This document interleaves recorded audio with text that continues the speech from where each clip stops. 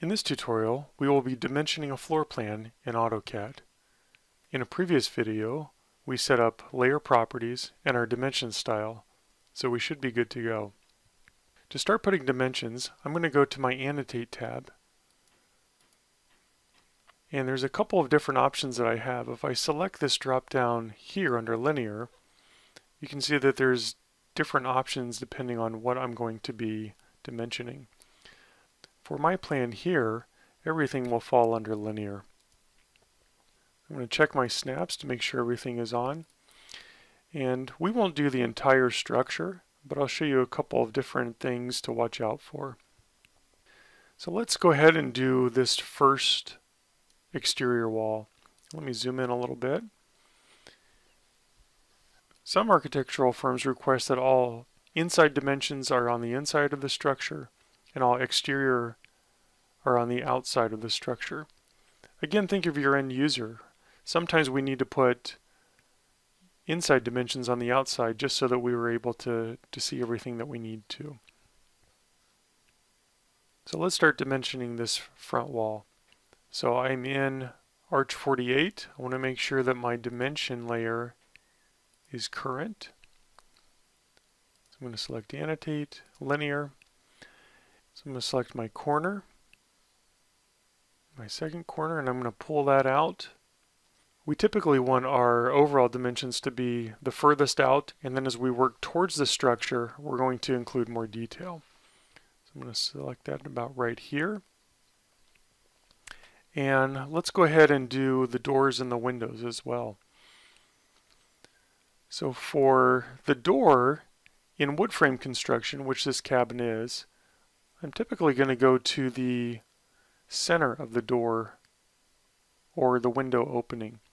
If it was concrete or concrete block, I would go to the sides.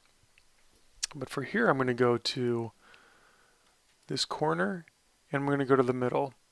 Now I don't have a place to grab onto with a snap, so if I hit Control and while holding Control, press the right mouse button, I get mid between 2 points. And so I'm going to select this as my first point, that's my second point, and then I'm going to pull that down. Let's go ahead and select Control right click, mid between 2 points, select this one and this one, and I'm going to select the middle of that window. And I could put it anywhere I want, so let's do that. I'll do that a couple of times. So technically that's correct. I could go in the field and I could build this structure, but it doesn't look very good. So I want to modify these dimensions so that they all line up. So I've hit Escape. I'm going to select this dimension, and I'm going to drag this blue grip down until it matches this other dimension. I'm going to hit Escape, and I'm going to do the same thing with this one. So click on it. I'm going to drag this one up to here. And now they're all nice and aligned, which looks a lot better. Now I don't need a dimension here because mathematically I can take 16 minus these other dimensions and that would be what's left. But what I do want to do is to mark this wall. I'm going to select Linear. I'm going to go from here to here, and again I'm going to align it, and I put my leader there, but I want to drag that down a little bit. It's a little too high, so I'm going to move this over to, let's go right here. Hit Escape, so that looks good. So one issue is that I need to indicate that this is the width of all of the walls unless I say otherwise. The way we typically do this is by typing the dimension and then TYP for typical. So in order to change this text, if I double click on it, I get a text box that appears, and I can type in TYP. Let me drag this over a little bit to make it larger. Click over here. Alright, so let's move in here. So everything looks good. You notice that all of these lines are aligned except for this one. So I'm going to fix that by clicking on it. And I'm going to click this blue grip and I'm going to pull it straight down to here. And now they're all nice and aligned. It looks good.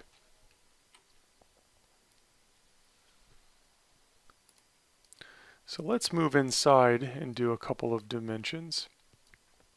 So let's do this room right here. So linear. And I'm going to select, in this case, the inside. And what I don't want to do is I don't want to bring it up here like this because it's blocking that doorway and blocking that window. And it just looks bad. So I'm going to pull this down to about maybe right there. Hit escape. And that way I can line up other text that goes across as well. Another thing I want to be very careful of is putting a dimension on top of another dimension, even if it's just a line. In some cases, I might cover up something, a value, that would be underneath this line and cause issues during construction. So what I like to do is I'm going to drag this down so that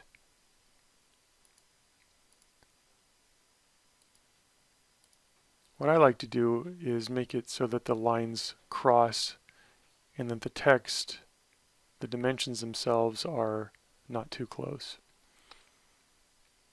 So let's go ahead and continue. Let's do the hallway. So I'm going to pick these 2 points and I'm going to come up to that point. And I'll pick inside of here, and you notice I get my leader that shows up. Again, I can click on my leader and I can move that around depending on where I want to go. Let's do one more. Let's do from corner to corner. Pull that up. So now I've got a nice string going across there that identifies all of those dimensions. So I could put a dimension here, but I think it would probably be better here because then I can go across and I'm not in the way of the door. So let me put one here. Now technically I could leave both, but that's redundant and I don't need that.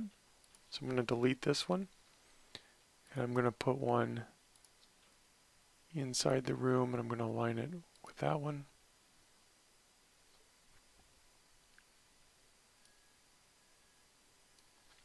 I've got a few more to do.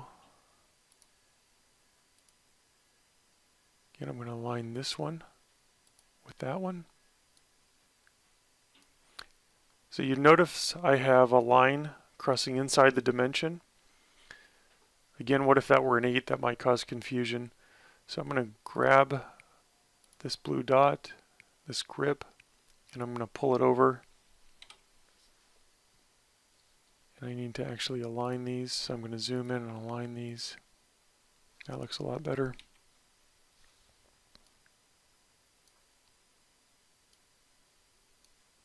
Zoom out a little bit.